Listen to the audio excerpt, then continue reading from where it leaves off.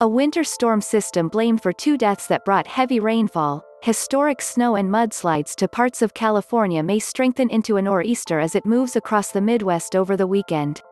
Winter weather advisories, watches and warnings span 20 states according to the National Weather Service's Weather Prediction Center, which has said 8 or more inches of snow is likely in regions of Maryland, Pennsylvania, New Jersey, New York, Massachusetts and other eastern states by Tuesday morning.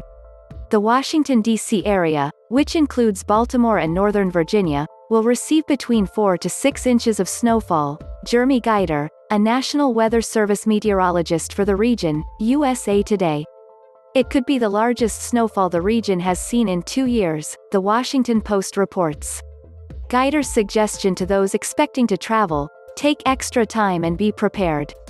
In the Midwest, the storm will bring the heaviest snow to eastern Iowa, southern Wisconsin, northern Illinois and parts of Indiana and Ohio, the Weather Channel reported.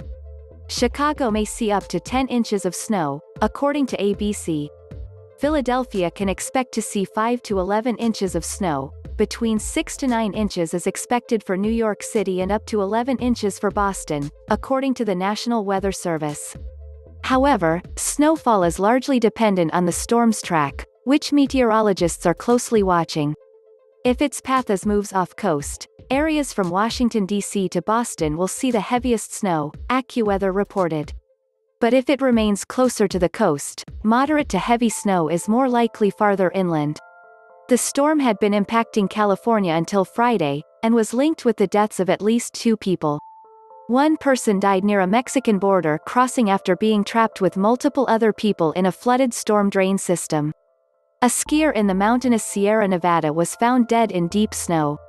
That area was buried in 9 feet of snow, while the central coast saw around 15 inches of rain, which triggered floods and mudslides. The heavy precipitation was a result of an atmospheric river, which are thousands of miles long ribbons of water vapor, that strengthen rain and snow in the West Coast.